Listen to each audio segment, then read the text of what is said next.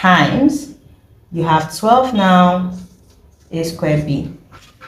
Okay, now there are two ways you can move further. You choose whatever works for you, and then we'll go from there. So the first person can decide to just start canceling out.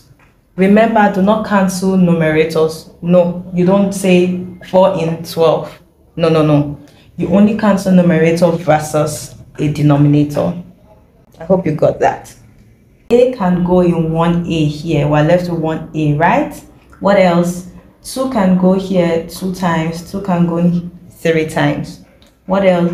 3 can go here 1. 3 can go here 4 times. We can move on from here. So you are left with 2 and 4. So 2 times 4 is 8.